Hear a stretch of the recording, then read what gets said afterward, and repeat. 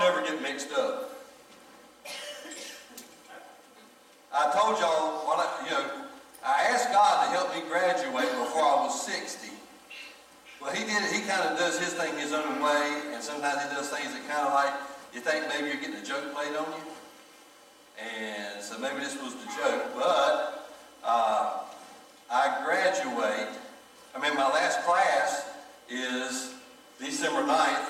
I turned 60 on December 11th, and I graduate on December 14th. So tell me, God's not awesome. Let's see here. We get everything out of the way. Turn around, turn it off, whatever it is we got to do. God's got this thing. Amen. God's so awesome. There's something special in the air. We just got to see it. We got to want it. We got to see it. We got to want it. And it's right there if we want it. We're on the edge of, we're coming out. The Lord showed me years ago, the Lord showed me that we were, this church was marching through the wilderness.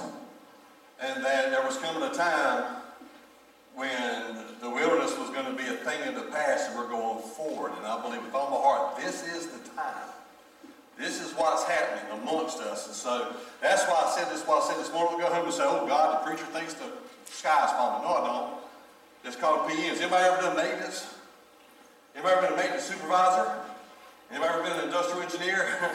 You handle things before it happens a whole lot better than you can handle. You can control it from happening a whole lot better than you can get back control after it's gone crazy. Amen? So that's all that is. Don't think the sky's falling. I'm just trying to keep us going good. Amen? Amen. There you go. All right. Okay, so let's see here. Let's see if we can run it here. It did work. There we go. Part 2. I saw those guys out in the parking lot today. I told the guys, I minister to the heroin addicts again. I know you hear it all the time. I don't want to bring it all up all again, but, I minister to heroin addicts at Pitt Detention Center on Monday mornings early and on Friday mornings early. And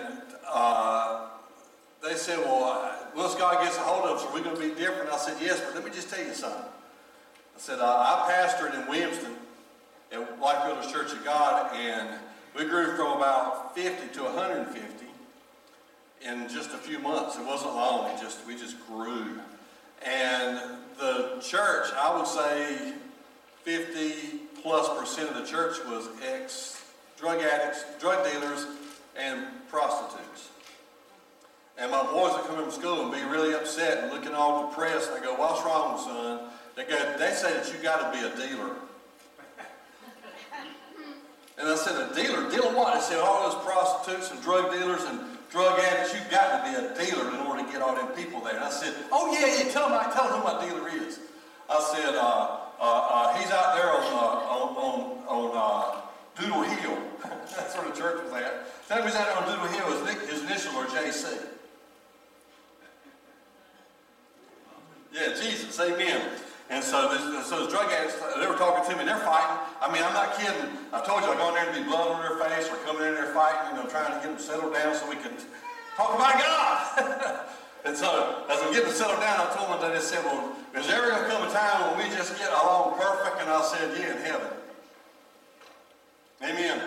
And I told them, I said, those guys were so excited about Jesus. They would sing and they would worship and they would shout. They would shout at the drop of a hat. They would drop the hat in order to shout. But they get out in the parking lot and fight just like that. And so being there praying with them and blessing them and going outside and pulling them apart. There's people in our lives that are very difficult to deal with. Amen.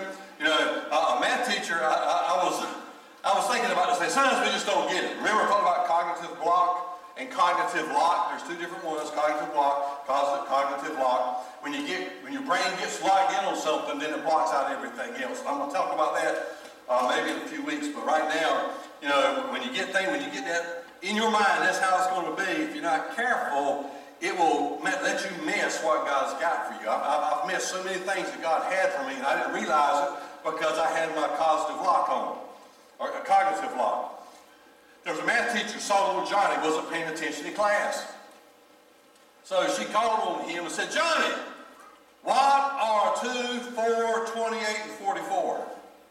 Little Johnny quickly replied, NBC, CBS, HBO, and the Cartoon Network. That's my new book. Is that better?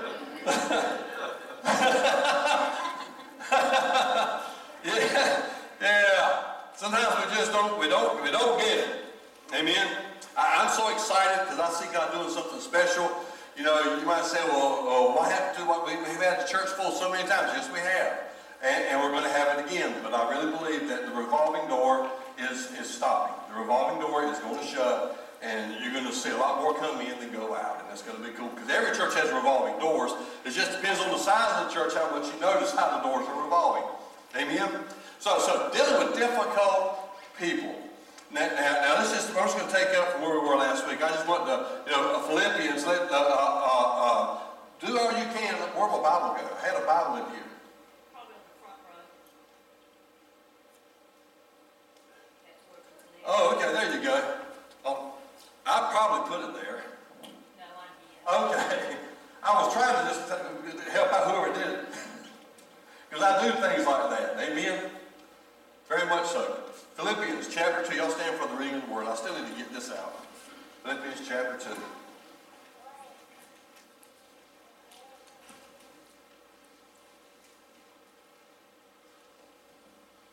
Philippians chapter 2, verse 2.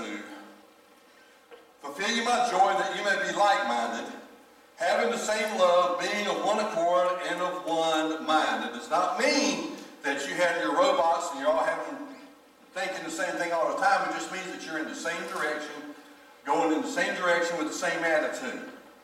Let nothing be done through strife or vainglory, but in lowliness of mind that each other esteem others better than themselves. Look not every man on his own things, but every man on the things of others. Let this mind be in you, which was also in Christ Jesus, who, being in the form of God, thought it not robbery to be equal with God, but made himself of no reputation, and took upon him the form of a servant, and was made in the likeness of men. Stretch forth your hands this way. Father, we love you. We praise your name. We thank you for your grace. We thank you for your mercy. We thank you, God, that you're so awesome, that you got everything under control, that, Lord, you know the beginning from the end from the beginning. God, you know what's for us. Lord, you know what's in our best interest. And, Lord, help us, God, to trust you and to know that you've got this, and nothing we can say or do can outdo what you've got for us. I ask you right now, Lord, to minister to us and through us. Help us keep our minds settled on you, our eyes focused on you. In the name of Jesus we pray. The church said? Amen. Amen.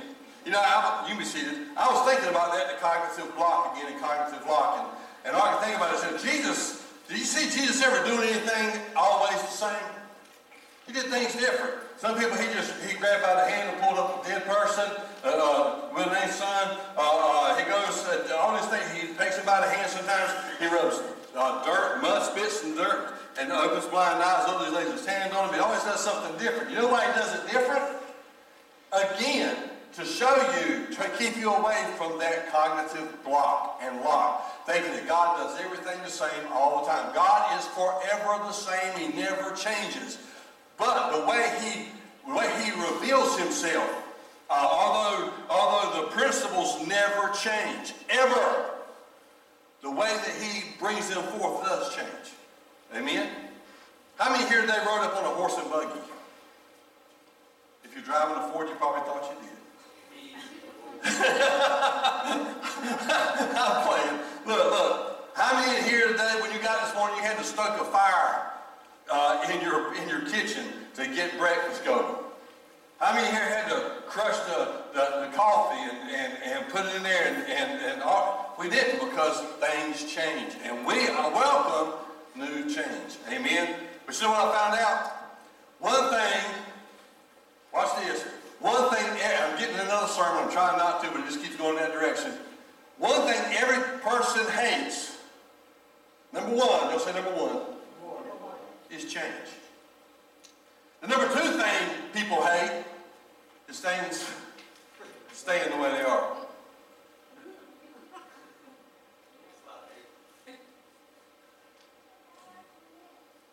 How many has had some very bad things in your life? You just hope it stays that way. I want it to stay that way. I enjoy getting slapped. I enjoy getting hurt. I enjoy getting beat down. No. But then let's do some changing. Well, I don't want to change. Okay, so here we go. Let's get back over here now. Y'all said let's get back on target. Okay, you go. How many people, I'm going to talk about, we're just going to throw real fast the slides that we had last week. Just so the people that weren't here will know this. They'll see it, but I'm not going to stay on it. How many know people that remind you of this? Hands on the chalkboard. Oh, God, we all had them. We have them in our past. We have them in our present. You're going to have them in your future. You can't always avoid them. Ever. You cannot avoid them, but you can learn how to handle them. So here's what we're talking about. This is how to handle people that are difficult. Number one, this is last week. Number one, make sure you're not the one being difficult. Sometimes we get so set on something that we think that our way is the right way and they've got it the wrong way and they're being difficult. You know, like the guys are riding down the road with his wife, and he comes around a curve and the guy's on the side of the road and he hollers, cow! The guy got mad, thought he was talking about his life, and he said, pig! And run around the curve and hit a cow. Totalized car. Sometimes we don't realize we're thinking somebody else is being difficult, but it's us. The problems that have their origin in our own heart. So let God fix ourselves first. I tell people in marriage counseling, the very first thing is, don't you try to fix your spouse, you try to fix yourself.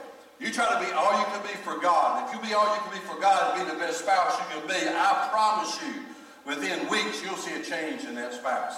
Promise. May not be exactly, but it'll start anyway. Let nothing be done through selfish ambition or conceit, but in lowliness of mind, that each esteem themselves better than themselves, that each of you look not only for his own interest, but also for the interest of others. So, make sure you're not the one being hard to get along with. I mean, those sandpaper people, they just grit you every time you get around them. Good Lord, have mercy. Remember this, don't try to change the other person. People change when they want to, not when you want them to. Y'all say that. People change when they want to, not when I want them to.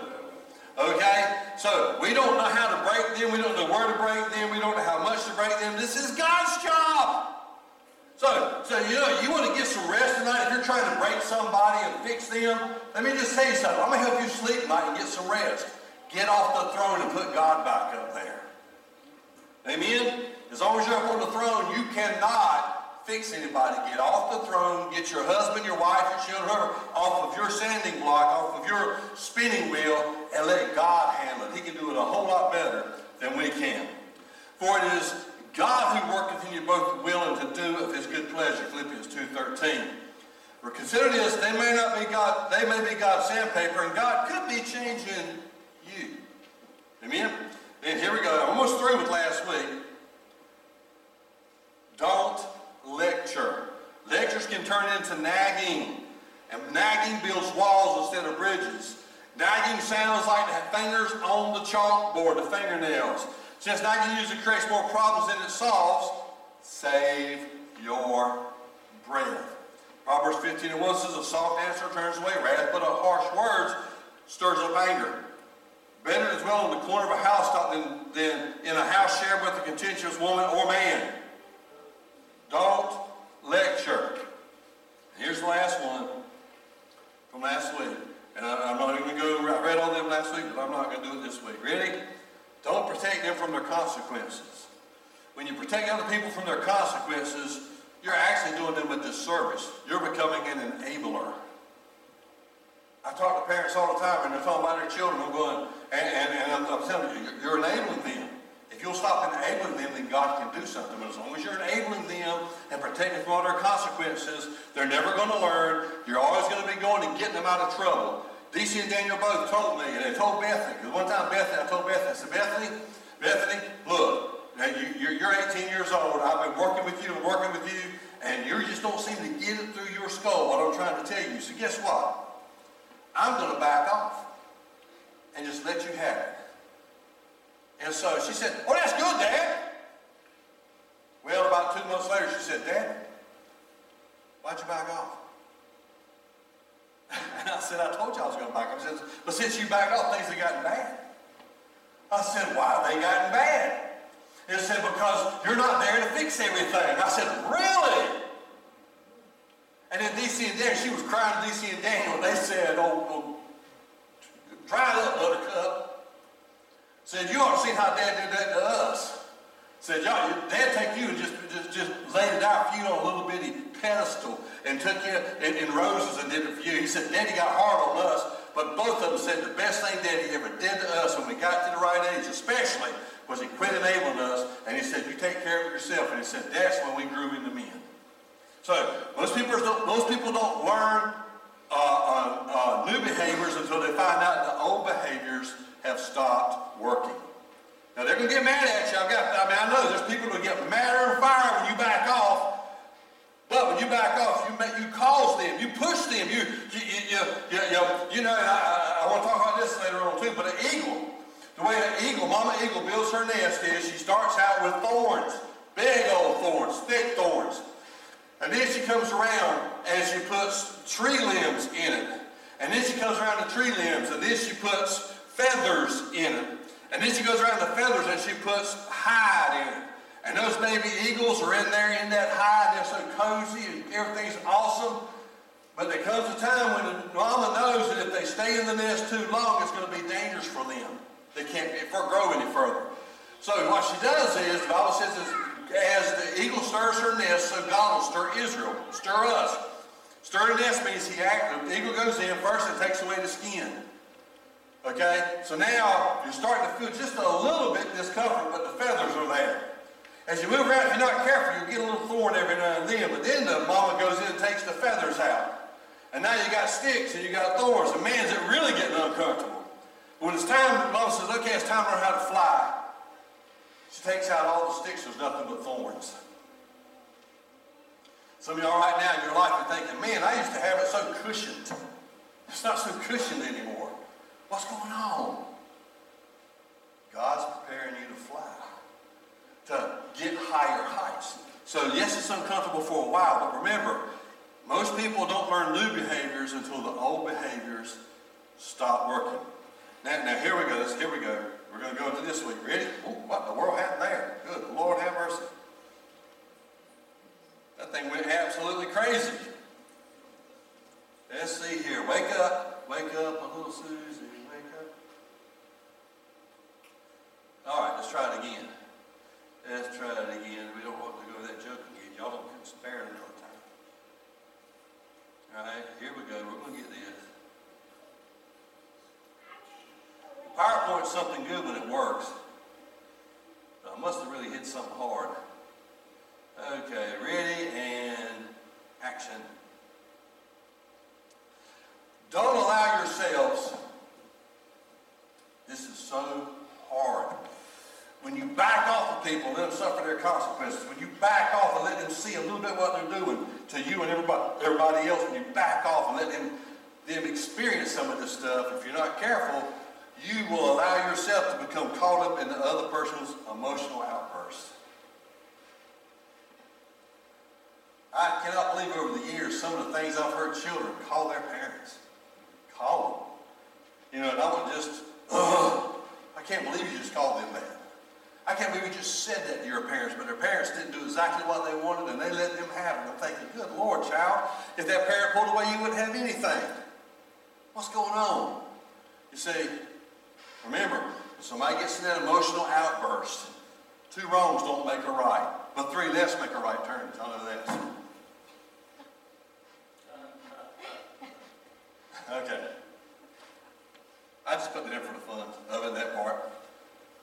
If someone is ranting, or worse, or ranting at you, or worse, maybe even threatening you, especially if you haven't done what they wanted you to do. This person is a very difficult person. And especially if they're only thinking about themselves, they don't think about you or the consequences. Listen, if someone's ranting or even causing or possibly causing you body harm, you have the right, listen carefully, to get up and leave. That sounds hard, don't it? But But you know what? If you get up and leave, number one, they're going to realize you're not going to put up with that kind of talk. Or number two, you may even save them from a visit by the law to put them in for domestic abuse and or for cutting you or hitting you or something. Because sometimes when people get ranting, they don't even realize what they're doing until they've already done it, and then they're apologetic about it. So if I get around somebody and they get talking like that and I can't seem to calm them down, I gotta tell you what.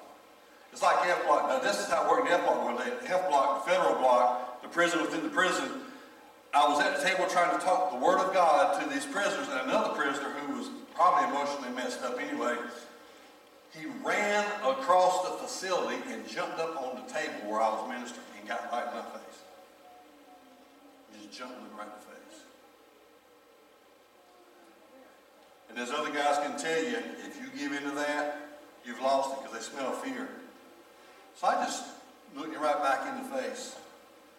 And I said, when you get through, we'll finish this. Are you through yet? And he went, well, I guess I am. He gets sit back down and we finished it. First says, oh, no. You see, kind of hard to walk away when you're locked behind bars in there with them, but still, if somebody is losing control, it's okay to walk away. Emotions are highly contagious. Remember this now. Emotions are highly contagious. If somebody's coming at you with extreme anger, you can become angry too. Have you ever gone to somebody, you're just as happy as you can be, you're just trying to be good to them, trying to talk to them, and they've done this outburst of blaming you for something you didn't even do. Next thing you know, you're mad, and your whole day's ruined. You listen, it's okay. Y'all say it's okay to walk away. Say it. You ain't got to leave the person forever, but for that moment, it's better to walk away and let that person know that you're not going to be talked to that way, and also prevent any kind of domestic violence than to stay there and try to calm them down, especially if you're not trained to do that and or beyond it. Okay? So make the conscious effort to remain calm. Proverbs 22:24-25 says, make no friendship with an angry man, and with a furious man do not go, lest you learn his ways and set a snare for your own soul. So, here you go, one more. We're getting moving. This is good stuff, isn't it? Isn't it? Okay, here we go. Stand up for yourself. I see so many people just don't stand up for themselves. You know, either the person in front of you has been an emotion. Look, there's a lot of people in your life that if you're not careful, you might not even have realized this. They have become emotional bullies in your life. An emotional bully in your life could even be, look, it could be your spouse, it could be your children, it could be your siblings, it could even be parents, it can be friends, it can be co-workers, and they might not even realize it, but they have become emotional bullies. And they will run over you until you say what they want to hear. Or they will withdraw from you until you say or do what they want done. So it's very important you understand this and don't fall for that trap of being sucked into, okay, if I do what he says, he'll quit hollering at me. If I do what she says, then she'll come back. If I do what she says, then they'll open up the gate.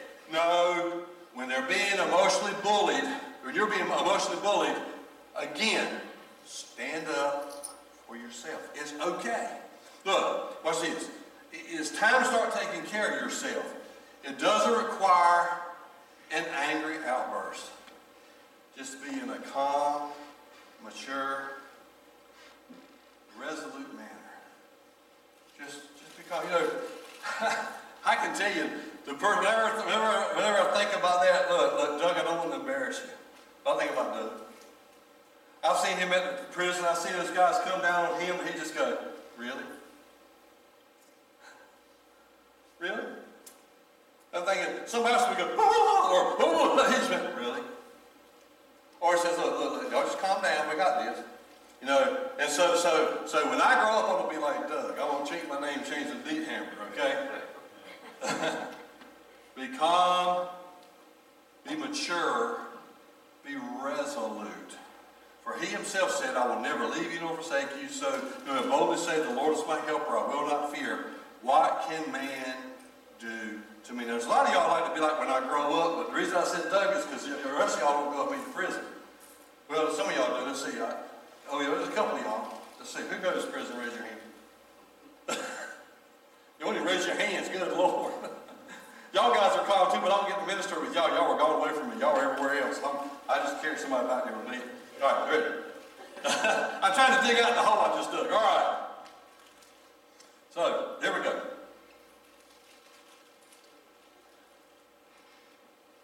Ready? We're all fallen creatures, and all very hard to live with. C.S. Lewis said that we're all fallen creatures, and we're very hard to live with. Wow. So after you've stood up for yourself, do forgive. Watch this. If you can't forgive those who hurt you, you're hurting yourself more than you're hurting anyone else. I see people all the time think as long as I withhold from them, as long as I just stay mad at them, as long as I don't talk to them, as long as I stay angry, then I'm hurting them. No, you're not. You're not hurting them at all. There's a good chance they don't even know that they hurt you. And so if you just staying angry at them and go, what's going on, man? Talk to me. What's happening? And you just stay mad at them. And they may not even know they hurt you. The only person you're hurting is yourself. So forgiveness should not be confused with enabling. I'm not going to enable them, but I am going to forgive them. And after you've forgiven the difficult person in your life, you're not compelled to accept continued mistreatment.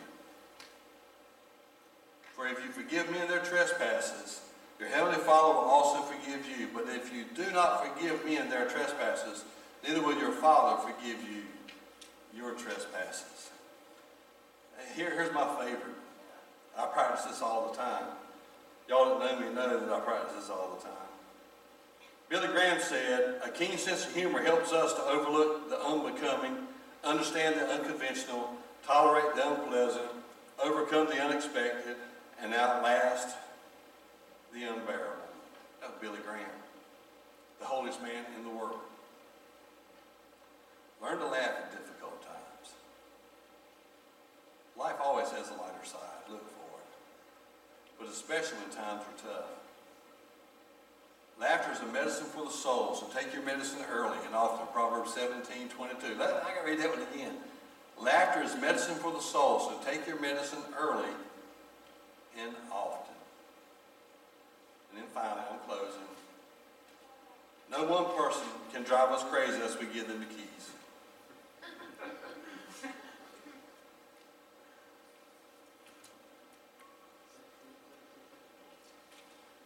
I saw something yesterday where it says,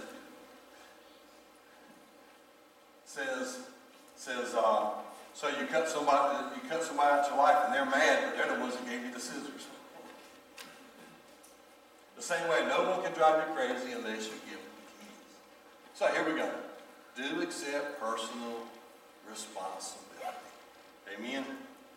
Look, make your own corner world peaceful, productive, purposeful. If your world is a little crazy, which mine usually is, perhaps it's time to consult who you see in the mirror. Wow. It amazes me over the years.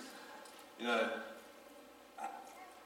it's one thing when you're in the middle of the battle and there's two of us and we're going at it, but then somebody from the outside watches and sees all that's going on and they go, hey dude, maybe you ought to think about it. You go, whoa, you see what you're saying? I got to change?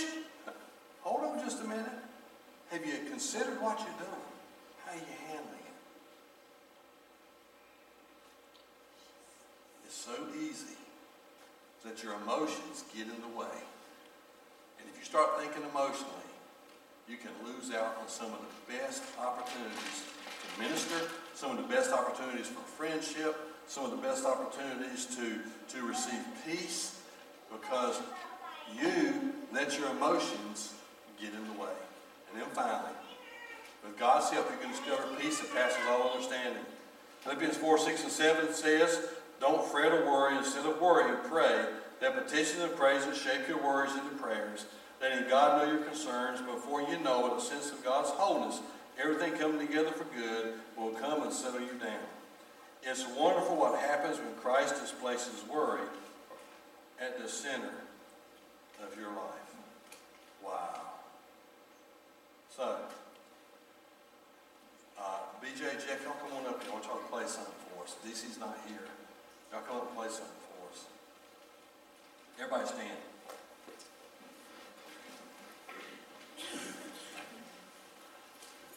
God is so awesome. All the time. God is awesome.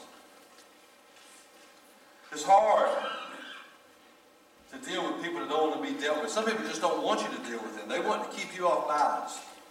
Remember, somebody's trying to keep you off balance, whether they know it or not, they have become an emotional bully. All they do is keep you off balance. Do you know when, have you ever seen lion tamers? Do they come at the lion like this? Ever? How'd they come at the lion? Like that. You know why lion tamers come at lions like that? Because the lion tries to focus on all four legs at one time.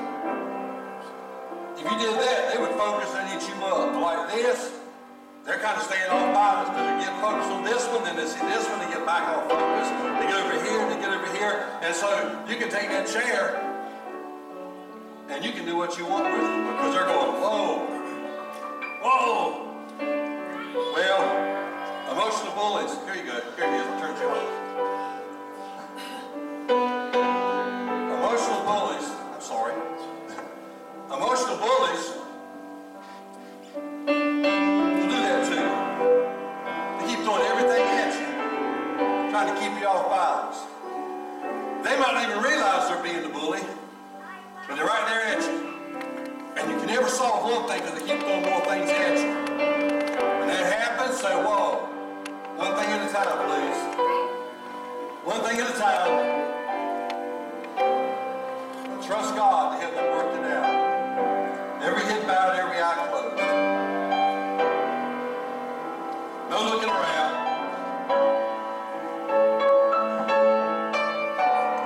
Is there anybody in here right now with every eye closed, every head bowed? And we talked a little bit about this last week, but you could say, you could raise that hand just momentarily and say, yes, I have difficult people in my life. Would you put that hand up? I've got difficult people in my life. Now, let me ask you another question. Have you ever stopped and thought about, because you know they're difficult, you know they're going to be hard to deal with, you already put your defenses up when they come around you, and so there's times where they might not be so difficult, but because you've already put your defenses up, you're ready, you're protecting yourself, and if you're not careful, you have become the difficult one. Nobody looking around, every eye closed. Have you ever thought about that? Have you ever been, listen, when a difficult person comes, you actually become the difficult person. We'll slip that hand up. I have. Because I went in thinking it's going to be bad, and I'm not going to put up with it. I'm ready to go, and no matter what they said, I had my mind made up, and it got bad. Maybe, just maybe, you know an emotional bully. And not only do you know an emotional bully, but because of their relation to you, or because of the relationship you have with that person, you keep enabling that emotional bully to keep bullying you. Nobody looking around, every eye closed, every head bowed. Do you know some emotional bullies in your life? Would you put that hand up? I know some emotional bullies.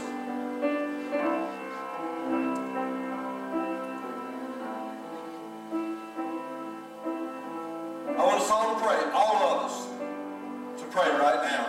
Lord, difficult people in my life. And because of our relationship, I cannot get away from them. I need you, Lord, to help me watch myself that I don't become the difficult one. Give me the courage when I need to walk away.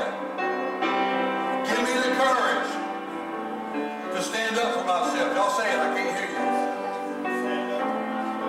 Give me the courage to forgive. Give me the courage not to enable emotional bullies. God, your plan for my life is perfect peace. And you said if we would keep our mind on you, you would do that.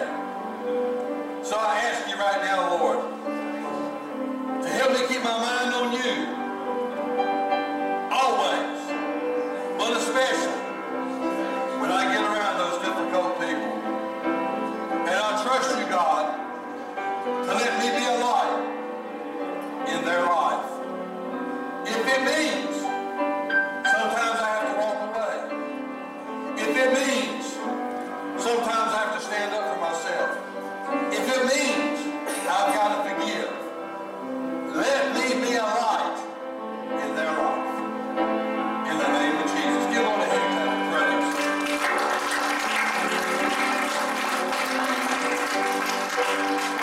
I believe this week's going to be a different week for you. Some of y'all are going to go to work tomorrow right to start with, and that difficult person's going to come right in your face. Some of y'all are going to get out of here in the phone ring, and there's that difficult person. Somebody's going to go to a family reunion, and there they are. But you got some equipment now. You got some means, some methods, ways to say no, ways to step up. Trust God. The altars are still open. If anybody's got any other needs in their life, you're welcome to come.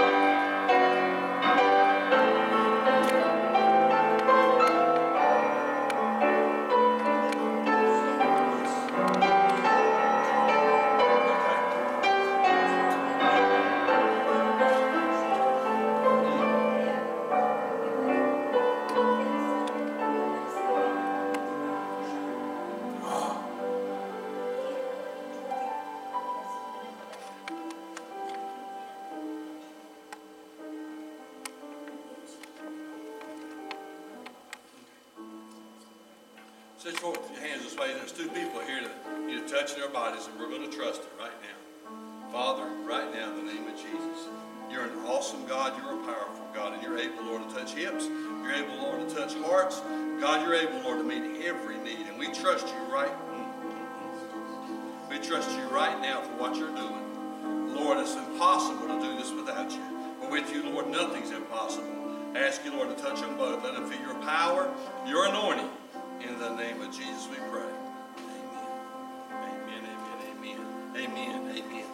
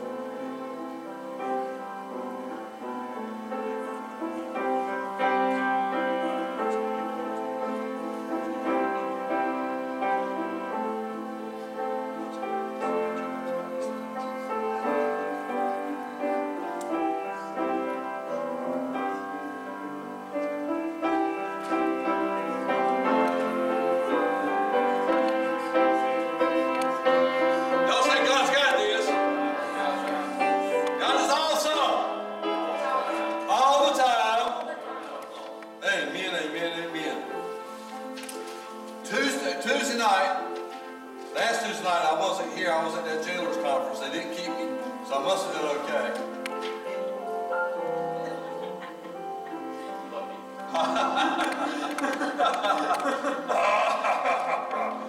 Yep.